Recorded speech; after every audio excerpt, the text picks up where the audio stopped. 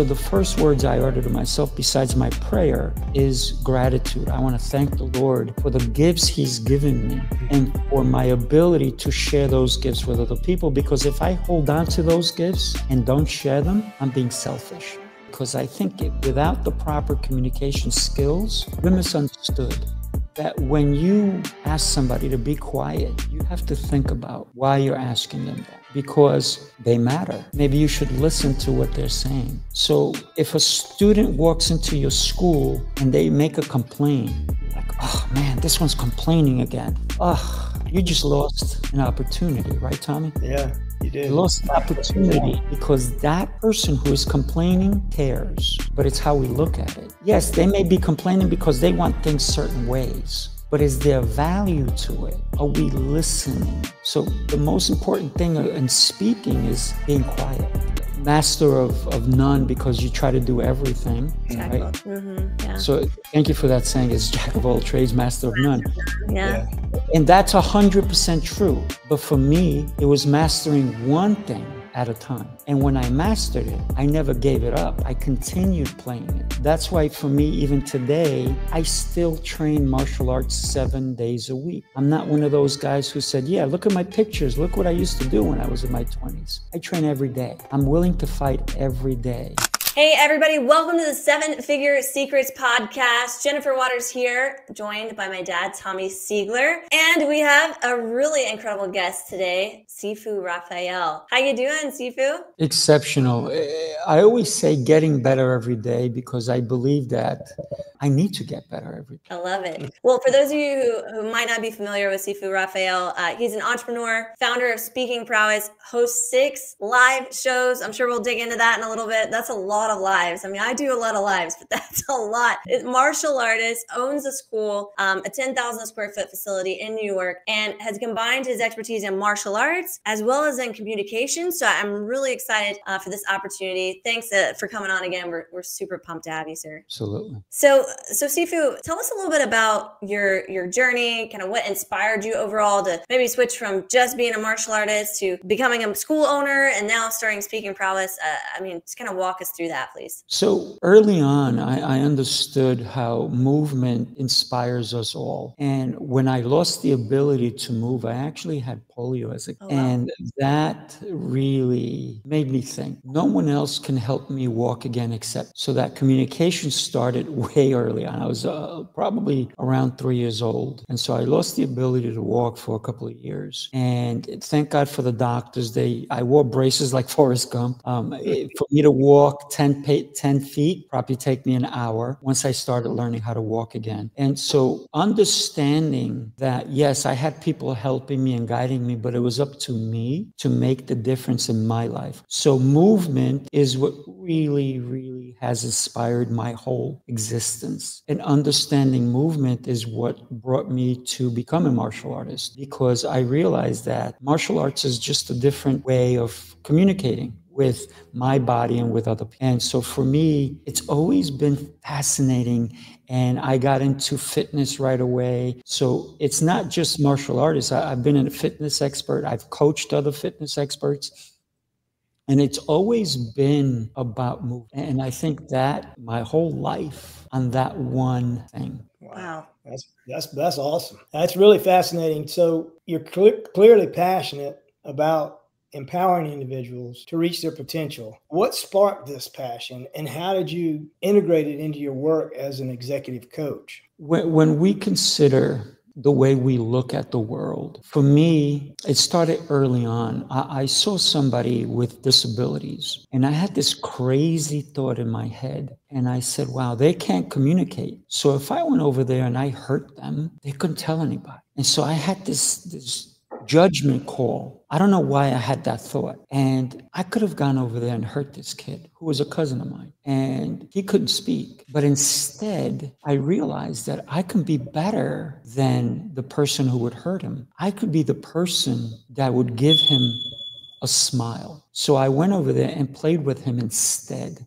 But that thought that I can hurt this person and nobody would know about it really drove me on how I can be in the world. And I think that has helped my trajectory in helping people all along. So if That's I'm pretty cool. understanding, yeah. So if I'm understanding, like there's a little bit of a theme here around like disabilities, right? Like or impact health wise. Like you had polio. I can't imagine, all the things that you had to go through to physically get moving, and then you're recognizing this need in other people. It sounds like you stand up a lot for people who maybe can't stand up for themselves. Is that a little bit more of the drive for working with kids, working with adults, and trying to do some of these other things? Absolutely. So it's very interesting. I've been called the child whisperer because when parents bring their kids to me, they're like, how can you get him or her to do what I can't? I'm like, well, it is because I'm not you. That's one. And the Right. other, because empathy, right? I think empathy comes in big. So I work a lot with autistic kids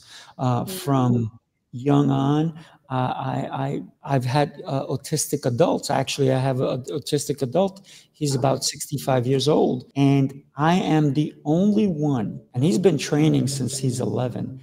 I am the only one that ever made him a black belt because I saw what don't get me wrong, it took him 16 years, but I never gave up on him. As long as he was willing to do his due diligence to work for it. And right now I'm working with another kid. He's 23 years old and he is high level autistic, but he doesn't get it. And my heart breaks because I know that this kid will never, ever be able to live on his own. I've dealt with kids who couldn't speak and they would hit themselves. So when their parents brought them over, they're like, oh my God, what can you do? I said, well, let's start with one step at a time. So when I can have a kid hit a speed bag or even do jump rope and the parents are like, wow, my kid is doing this. And I'm like, yeah, we just got to give them a chance because we don't know what they're capable of until we put it in front of them. So for me, it's always finding a way. And whether you're autistic or high functioning and you have no disabilities, you have such great potential inside of you that maybe no one put that obstacle in front of you so that you can jump over it. So for me, it's always about seeing the person, as Right. a human being that we can make an impact. We had a young man that was with us. He trained for 7, maybe 8 years. Yeah. And also autistic, also Downs and autistic, so a little bit combined of both. But amazing individual. It took him longer. It did, but super fun guy. Always happy. To be at the school, to be training, to be doing those things, and I know that and as it's hard because they need to be in the adult class, right? Or you need to work with them as an adult. You still need to do that. But sometimes we got to work at the level of a child just because of the comprehension that's there. Yeah.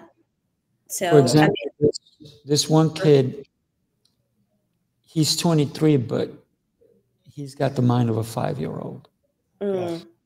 And I've taken, he can't be in a regular class, so he does one-on-ones with me. And he comes twice a week. And he does 45-minute sessions with me. Great. And he's now an orange belt. So I go white, yellow, orange. So he's into my 3rd belt. And sometimes he comes in, he is frustrated, he is mad. So of course I say, well, we got to let that out. Let's go hit Bob. And for anybody listening who doesn't know who Bob is, the bag, it's called a body opponent bag. So I said, take it out. Sometimes I've taken him through meditation where he's like, I don't want to meditate. He's so angry that actually when he leaves, he's like about to go to sleep. And then he comes and he looks at me and I go, I love you, right? He goes, I love you too, Sifu. And then he gives me a hug. But it's a moment like that when we can help somebody who can't help themselves. Man, that is so rewarding. Yeah, for sure. Yeah, it is. Is that why you started moving more into leadership? Like you know, kind of tying those dots, being an instructor, and then because I mean, when we connected before, it was primarily you were doing martial arts, but it seems like you're leaning a little bit more into leadership, business. Yeah, just kind of walk us through that. Sure. When you and I connected that one time, the martial arts was one of my businesses. That's all we spoke about. You didn't know I had other businesses. So for me, it's always been, I think I went into leadership position at a very early age, and this is how I did it. I took care of me first. So I was on the gymnastics team, and I went in high school, and I went to a different high school, and I taught gymnastics. Now, when I tried out for the gymnastics team, the coach looked at me and just looked away. And I said, "Excuse me, is there gymnastics tryouts today?" He turns around and looks at me. He goes, "Yeah, what do you want?" I said, "Well, I'm here to try out." He goes, "No." I said, "Why not? It's tryouts." "No." I said, "Well, what do I have to do to try out?" He goes, "You're too tall. You're not going to be on my team." I'm like, "Can I still try out?" He goes, "No." I said, "Well, I'm going to go talk to the principal." He goes, "Okay, what could you do?" So I learned how to flip on the street. So flipping for me on concrete was no big deal. So we were standing on a wooden floor in the gym. The mats were over at the other side of the gym. I started flipping right on the wooden floor, and he turns around and he goes, "You're on the team." So immediately he saw what I had. And then when I went to the handball team, guess who the coach was? Same coach. He goes, "Oh, you again?" I'm like, "Yeah." He goes, "What do you got?" I said, "Well, let me play." He goes, "Okay." He let me play. I beat everyone on the team, and I was a 9th grader. I beat the captain of the team. And then I said, "Okay." He goes, "Okay, you're on the team." I said, "Okay, I want to play singles." He goes, "No, that's only reserved for the captain." I said, "I beat your captain." I said, "I'll beat him again." And it wasn't that I was being cocky. It was being that I spent countless of hours training on how to do what I did. So, and I played him again and I beat him again.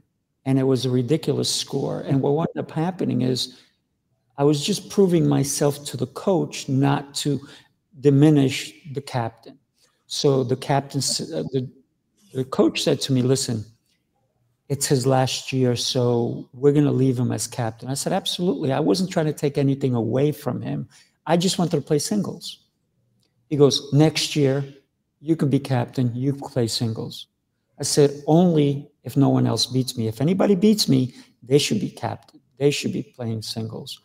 But so I played, for the whole time. And for me, it's always about, and I talked about the movement. So when I look at something, when I play a game or I do an activity, and it's that old saying, master of none, because you try to do everything. Jack of all Right? trades. Mm-hmm. Yeah. So thank you for that saying. It's jack of all trades, master of none. Yeah. And that's 100% true. But for me, it was mastering one thing at a time. And when I mastered it, I never gave it up. I continued playing it. That's why for me, even today, I still train martial arts 7 days a week. I'm not one of those guys who said, "Yeah, look at my pictures. Look what I used to do when I was in my 20s. I train every day. I'm willing to fight every day, because what kind of a coach can I be if I'm not in the game? Yeah. Yeah.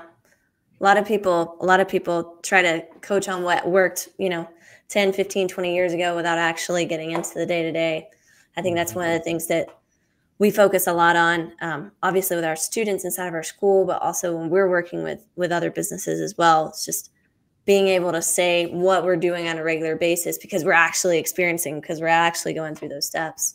So totally get what you're saying there. Yeah, Dad, maybe we want to talk about the speaking prowess and a little bit more about that. I'm interested in the speaking prowess and the mission you have with that. Can you tell us more about it and what's it all about and all that good stuff? Sure. So for me, when I was going through my, I'm going to say growth, because I needed to grow into a different person. I could not stay a disabled person. And I've never even considered myself a disabled person. I just couldn't walk. That did not make me less than. So my communication started back at 3 years old. I had to communicate with myself. I was alone. No one else can do what I can do because nobody could do it for me. They can help me, they can assist me, but I was there on this journey alone. It was me. It was my communication with myself. And that's where I've always understood how important communication is. And so it's always been, how do I communicate with somebody? You know, when you own a martial arts school, the main goal for most people is, how many members can I get? How can I sell this person? Why am I not selling that person?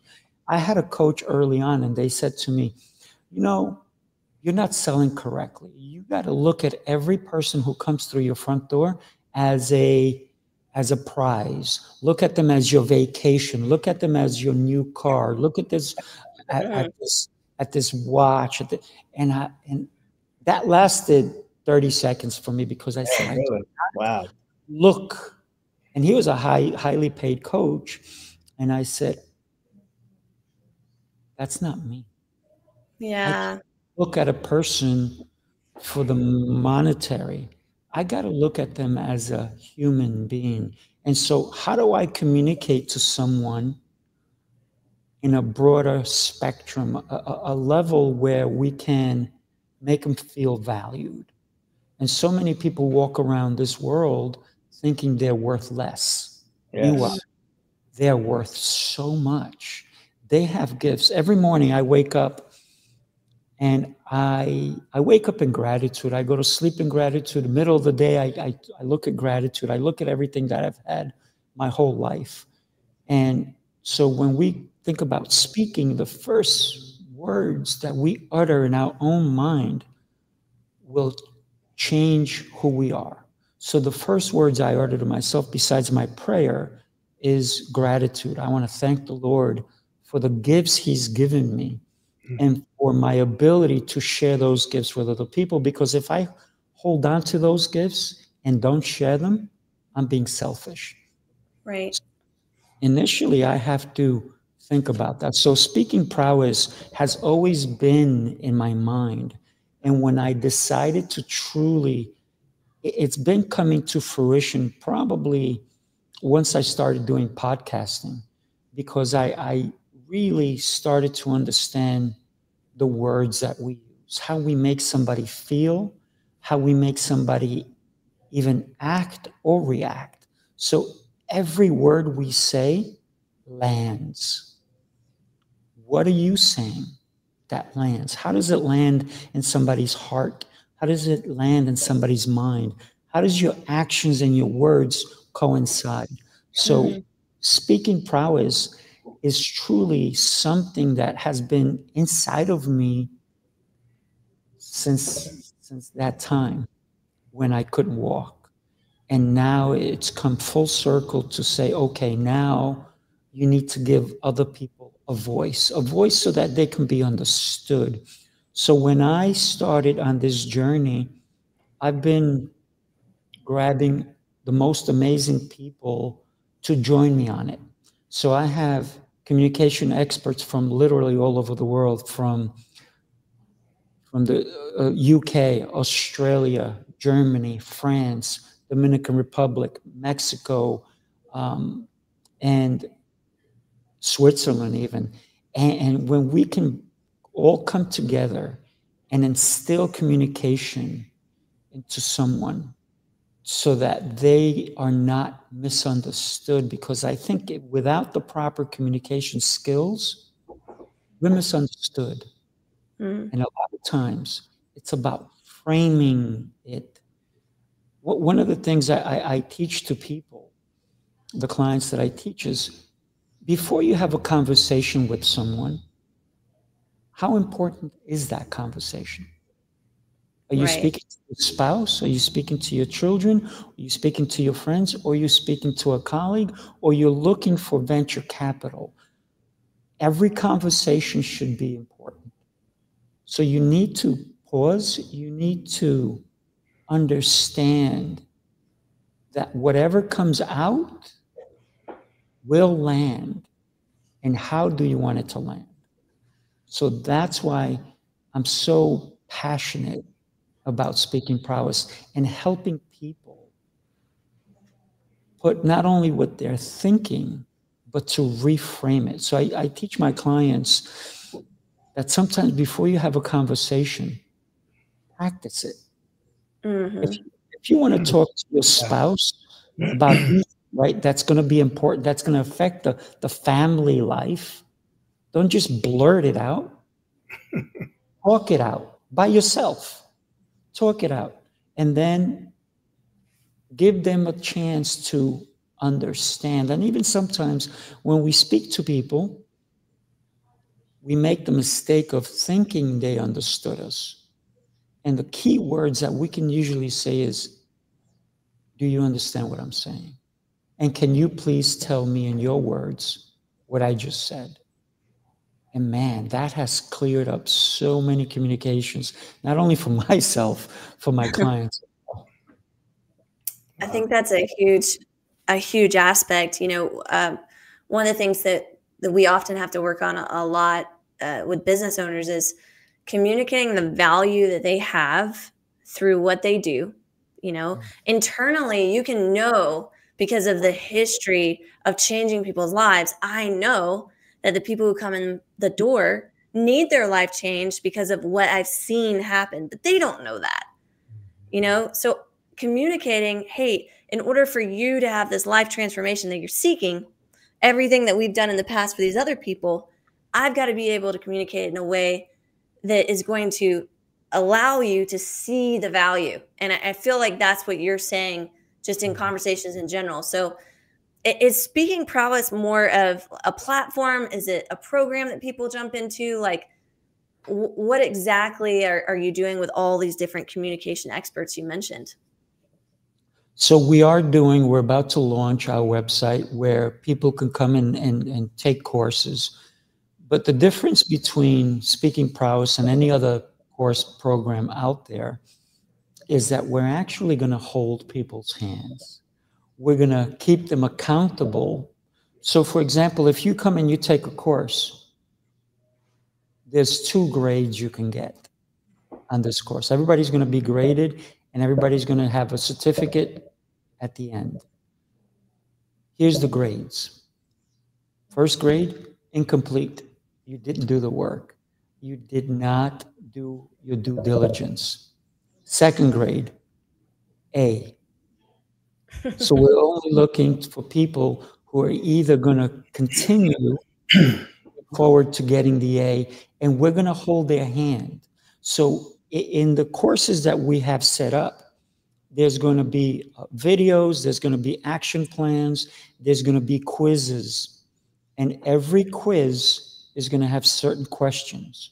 And if you take that quiz and you get 8 out of 10, we're going to ask you to take it again. And we're going to ask you to take it again. And we're going to ask you to take it again so that you, and maybe go back to that portion that you're missing on and clear it up for you. And so that until you get that 10 out of 10, that's your A grade. And we're going to do that throughout the course until the end of the course where we actually give you a test so that you can walk away with the knowledge. So there's a lot of courses out there that you can take the course, take it, forget about it, and move on. We're not doing it. So that's only a small component of it. The other one is we're going to have master classes every month. The other one is we're going to have coaching one on 10. So one of the instructors will come on and they'll coach 10 people who are taking their course. Only 10. We're going to keep it small so it's more intimate. And they will guide them along the way. The other thing that we're doing is we're having a private community so people can go, hey, I'm in this course. I don't understand this, or I did this, but I'm not getting it. So that the instructors will also be part of that community. So they'll come in and they'll share. And then each person can share with each other.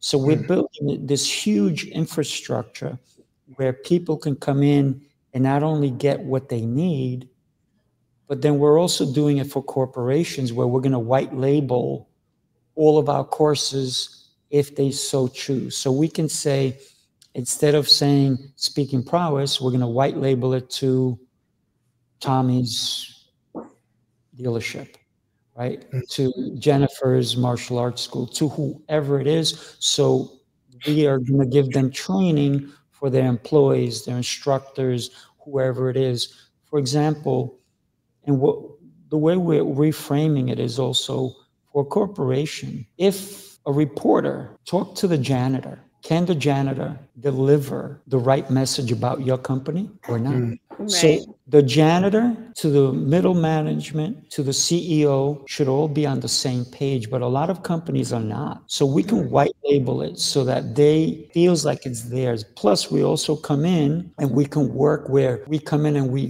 give workshops. I have a facility here. It's about 3,500 square feet. It's a school where we actually are teaching courses. We're teaching workshops. We're having different instructors coming in. We have professors coming in, principals of schools, different people. We have people who've been DJs, radio DJs who understand communication. We have writing coaches. We have people who help people in Hollywood. So we have a variety of different ways of how to communicate. So when you come to Speaking Prowess, we're going to deliver communication in all aspects: body language, facial language, hand gestures. How do you move from one position to the other? How to speak on a stage. I've spoken on so many different stages, and I have some people who are TEDx speakers as well who are part of the platform. So we're going to teach someone how to get on a TEDx stage. We're going to teach people how to deliver at a conference. We're going to teach somebody how to deliver to a CEO, even somebody who wants to go and become an entrepreneur, or somebody who's going to apply for a job. So we have the variety to give to everyone. Is that, a part of the method to your madness of having 6 different live shows? Like, explain that to me. That's a little mind boggling. I do, one live show a week. Obviously we have this podcast that we're doing right now. It's not necessarily live, but we're shooting it. So why 6? Like, what's going on with that? I probably could have more, but let me tell you. You don't have enough time.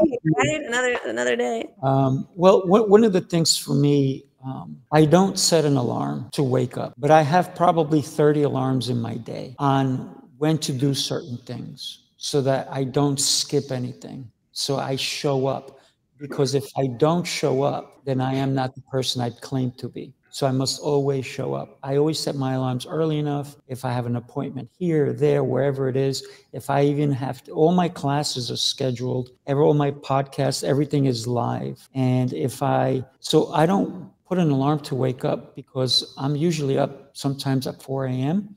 Like this morning, it was 3 something. And it's not that I don't like to sleep. It's that I'm on a mission. And I wake up fresh. I mean, I can go for a run, I can go dancing, I can go swimming, I could do whatever it is, because my mission is bigger than me, to impact more people. So 6 shows. To be honest with you, COVID is what brought the shows about, because I lost 0 members during COVID for my martial arts school. And I know that's a little weird and strange, but it's because I communicated with my clients. I was already doing things on Zoom. I have clients around the world for martial arts because I teach them. And so I said to all my clients, I send them an email, text message, even some of them who I realized didn't open it. I called them and I said, hey, we have to shut down. It was Monday. I said, take tomorrow off, but we're coming back on Wednesday. And this is the schedule. I was teaching 7 classes Monday through Friday. And I did that for the entire time we were closed. And that communication allowed me to keep all my clients. If anything, I gained more clients. I gained clients in Arizona, in Florida, in Texas. I gained clients around the world because I was doing something. It wasn't just punching and kicking. And there's nothing wrong with punching and kicking, but it was exercises on How do we do certain things? I would make the kids go and everybody's going to get a prize. Who's got a red umbrella? So they would have to scramble and look for an umbrella. Okay, who can bring me a green crayon? Okay, who can draw the circle the fastest? And then it was about them thinking on their feet and doing things. And then I would, for some of the classes, for the older ones, I would say, okay, today we're going to learn the martial arts from Thailand. Today we're going to learn the martial arts from the Philippines. We're going to learn the martial arts from Japan. We're going to learn the martial arts from Germany, the most prominent ones that are being done there. And then I would do my research and then share that with them. And that's what kept them coming, because they didn't know what I was going to do. They're like, oh my God, what is Sifu up to today? He's crazy. It was interesting. And one of the things that the parents said to me, I don't know how you do it, but could you not stop? My kids look forward to taking class with you. And I didn't limit them to you can only come on Tuesdays and Thursdays. It's a virtual class. Everybody could come. That even one of my kids' parents, the dad who was not really, he's like, why is my child doing this martial arts? And she said, are you crazy? There's no way we're going to stop. Did you know that Sifu Rafael was running virtual classes before his school was? His school took a week to put things together. He was running right away. And my son is learning stuff. It never stopped learning. It wasn't a review of what he's already known. He moved up in rank. He got promoted. Right. He got stripes, all these things. So, and then I said, oh, they're overwhelmed with Zoom. And you guys know, we were all overwhelmed with Zoom. So this is how my first show started. And I know I went around a long way. I apologize for that. It's all right. That's what we're here for. But the most important thing that I realize is people have to work on Zoom. They're stuck at home. They're doing all these things. So I said, okay, I'm going to do two things for the parents, because I'm already doing tons for the kids and the adults who are taking my classes. But how about the parents who never want to do martial arts? And we have those parents. Every martial arts studio out there cannot tell me every martial arts member that I have, their parents are doing it, because they would be lying, right? Not every martial artist, their parents don't want to do it. They make 1,000 excuses, and that's on them, not on us. But we always bring the best value to our members, and hopefully the parents go, I want some of that too. So I said, what are the two things I can do for the adults? So the first one is, I said to my adult black belts, I said, hey guys, I know we're doing classes all week. I said, why don't we do something special on Saturday? And we'll do it, 10 in the morning, no big deal. That's where you guys can. I said, let's do coffee with Sifu. And we will talk about, you guys can ask me anything. We can talk about anything. And let's do it for an hour. Don't wear your uniforms.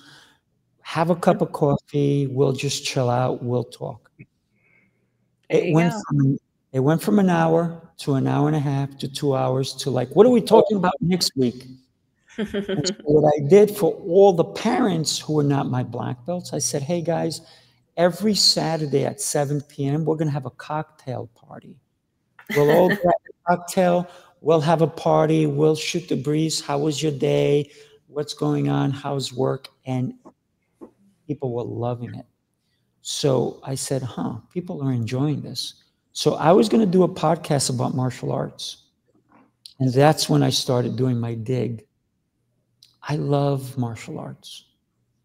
It's a good living. But how many times can you talk about punching and kicking and choking somebody out? Yeah, it gets old after a while. And so I started listening to martial arts podcasts, and guess what? None of them lived probably more than 50 shows. Most of them died after 20. So I said, what can I talk about? And when I realized that I've been a coach my whole life, martial arts, I used to go into zero period before school started in high school and teach swimming to people who didn't know how to swim. So I've always been a coach. I've known coaches. I know people who, in the UFC, they're coaches. I've trained with them, all these different things. I know all different kinds of coaches. I said, that's who I need to talk to. And when I dug in deep, there was coaching calls, but it was specific to a sport. It's a football, baseball, hockey, boxing, all these different shows on a specific sport. And I said, how about the music teacher? How about the math teacher? How about the dance teacher? I said, they count and they impact. How about the business coach? How about the martial arts coach who's helping other martial arts instructors? How about them? I said, that's who I want to talk to. And that's how Coaching Call started. And so I believed in coaching my whole life. I've been coached. I've coached.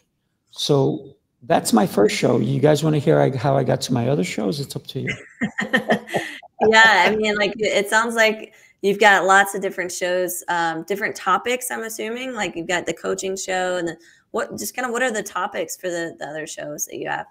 So really quick, I'll make it short on this. So the next one is called Heroes Rising, because I believe all coaches are heroes. Your first coaches were your mom, your dad, people that influenced you. But now I believe coaches are heroes. So I do another one with a guy named Jose Escobar. He's an amazing coach. And we bring two coaches on and we talk about a topic that's going to help other people. So every show that I do, it's about helping people. So that's called Heroes Rising. And the next one is called Business Prowess. And I do that with a publicist. And we do that one on business. So we only speak on business topics, ideas, SOPs. How do we run a business from, having 10 employees to having 1,000 employees? And we brought all kinds of business people on the show. The other one is the Seer Show, and that's Seeking the Truth on health, fitness, and mindset. And then the other one is called New Tip Daily, and that's where a coach comes on or somebody who's an expert in their field, and they come and share a tip or two, and that's my shortest show. That's about 15 minutes. And then the new one that's about to launch is called Speaking Prowess, and that's all on communication. So they all kind of wrap around how do we help? Yeah, man. With all the people that you work with, and you're working with a bunch of people, I can tell you that right now, you probably have encountered just a wide range of challenges. When you work with this many people, you're gonna have challenges. Some people would say you have opportunities. I like that even better. What do you believe are some of the challenges or opportunities that entrepreneurs or school owners face when it comes to growing their business? Let's talk about school owners for a second, because I am one. You guys are one. Yeah. Tommy, how long have you had your school? Jeez. Well, 1982 is when I got here in Augusta, and I started teaching when I got here. Before that, I was teaching for other people. But for me, here in Augusta since 1982. Wow. So long time. Yeah. Well, now it wasn't successful, but I've been teaching. So I say it wasn't successful because I was also working a full-time job, construction, and teaching martial arts as a part-time job. And, 14, 15 years ago, we flipped that around. So now it's martial arts. Yeah. So when you got started, you did it because you had a passion, right? Oh, and, yeah. And you decided that people matter. Yeah. For sure. So you say you weren't successful because it didn't pay the bills the way you wanted it to, but imagine that person that you taught your first student. Oh, yeah. Yeah. I mean, it mattered there. That didn't matter. It did. The reward was being able to communicate martial arts to other people, and being able to pour myself into them so that they could see the value that I brought, and they in turn taught me. So because you learn from everybody. The money came later. you got to plant the seed before you get the fruit. So. So, and then Jennifer, I mean, wow, you grew up with a dad who has a passion for martial arts. Yeah, for sure. You're so fortunate. Wow. Yes. Congratulations to both of you. Because now you're working together, right? Yeah. Oh, yeah. Day in, day out. Love it. And you're doing shows together. Wow. Look at that. Yeah. Incredible. So I think that the most important thing that we're all sharing here is people matter. Mm-hmm. And a lot of martial arts are opened and they close right away because they forget that. They forget that it's the people. It's not the money. If you open up a martial arts school and you're expecting, like that coach tried to tell me, look at that person. They're a BMW. Oh, man, you close that school. That school will fail for sure. But if you look at a person coming into your school and Jennifer, you talked about it earlier, how you can show them that what you've learned, they're getting all at once, right? Right. That speaks volumes. When you can look at a person and say, without this huge ego, because I'm going to say it out loud, and most martial arts instructors, their ego hits the door before they do. Yes, 1000% would agree with you on that. Such a turnoff. Such a turnoff. We hear it all the time. Yeah. It's such a turnoff that I stopped going to martial arts events because of that. Because it was the same story, the same story, the same story. And it's like, oh. And so for me, people matter. And when we can make that happen, that's why you guys are successful. This is why I didn't lose a member during COVID. If anything, I gained members. I was asked by the school board to do PTA meetings and to do some classes for the school because of the way I taught. I'm not tooting my own horn. My members did that for me. It wasn't that I mattered, it's that they mattered. And when you make other people matter, the money will come. So school owners, you need to understand that when you ask somebody to be quiet, you have to think about why you're asking them that. Because they matter. Maybe you should listen to what they're saying. So if a student walks into your school and they make a complaint, you're like, oh man, this one's complaining again. Oh, you just lost an opportunity, right, Tommy? Yeah, you did. You lost an opportunity because that person who is complaining cares, but it's how we look at it. Yes, they may be complaining because they want things certain ways, but is there value to it? Are we listening? So the most important thing in speaking is being quiet and listening.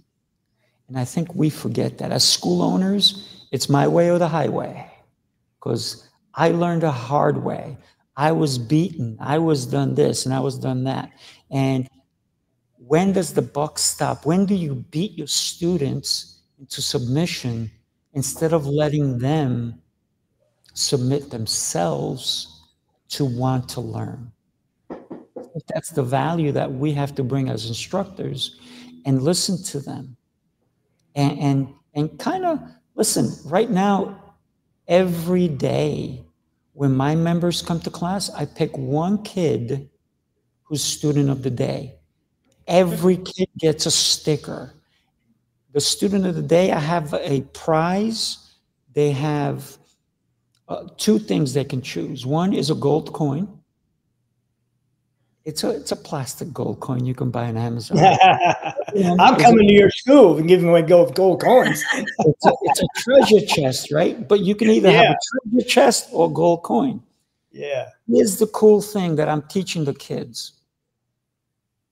You can choose the toys in the chest, or you can get a gold coin. And you see this shelf right here with all different kinds of books and different toys and really, really cool things. Your parents can't buy these books. I have all kinds of different books. I have different toys. And they're shiny and they're bright and they look like fun. But being student of the day doesn't give you that. You can get a gold coin and save. You need 10 gold coins to get something from the shelf. What does that tell the kids? It teaches them how to behave better in class, how to do their best. It teaches them something that we are lacking in the foundation for our children is to invest, to save for something worthwhile. So I had a kid just the other day. He goes, Sifu, I got 10 gold coins. I'm like, congratulations. Come, you can buy anything on the shelf. And they were like, oh, what do I get? And I said, well, first you got to pay for it. Give me a gold coin. So I put my hand out and they put it in and we counted out together. So they understand the value that they worked hard to get something. And we are forgetting that we're just like punch and kick. Is your kick good?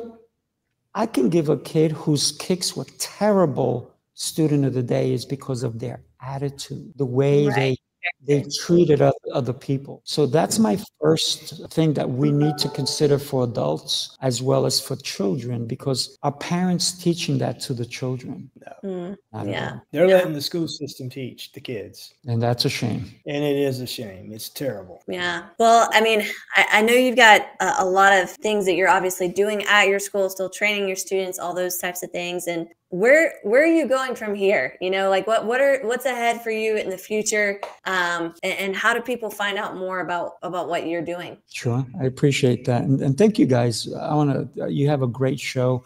Thank you for letting me be part of it. One of the things that we have to remember is that Jennifer and Tommy are doing this because they want to bring great people. I'm not saying I'm great. I'm saying their other guests to share great content with you guys. So definitely follow their show. Log in, subscribe, listen to what they're saying, because they're doing a service to all of us. So kudos to you. Please don't stop. Yes. So my goal is to, I'm in New York. I want to open up a similar location in Arizona. I haven't figured out yet, but I already did a trip to Arizona. I went to the Human Communication Center there, and I started looking at locations both for a home and a business, because to buy a building there, because I want to keep New York, but I want to move it also and do the same exact stuff there. But I also want to branch out and have other max martial arts and fitnesses across several places, because what I've built here, I think, can be a great asset to other communities. And I'm not looking to take over somebody else's territory. We all have an abundance amount of students that we can share if we grow our business the right way. The other one is bringing Speaking Prowess to the world. I'm not looking to impact a few people. I'm going worldwide. Awesome. So how you can find me is speakingprowess.com. I'm on Facebook. If you go to Facebook, it's Sifu Rafael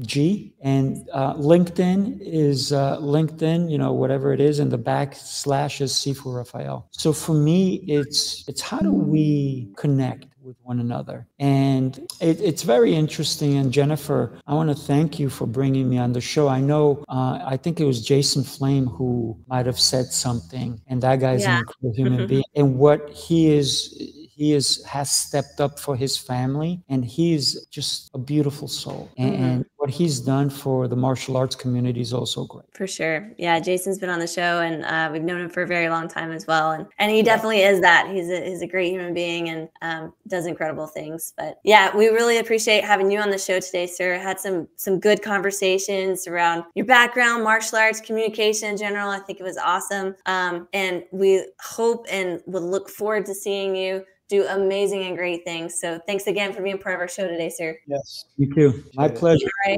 right.